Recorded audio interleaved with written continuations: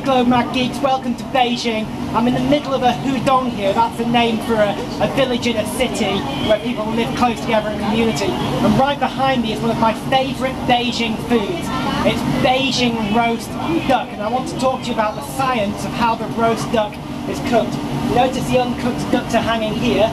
When they want to cook the ducks, they put it right into the back of this fire area, and the duck cooks because of a couple of things.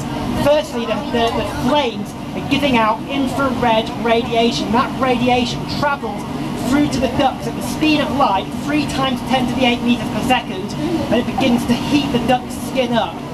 At the same time, the fire is heating the air, and these convection currents of hot air are circulating around the cooker. What is a convection current?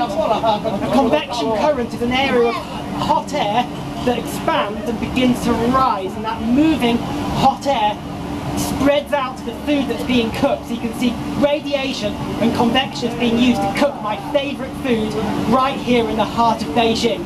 Science is amazing, it's all around us, and if you study your science, you get to eat duck.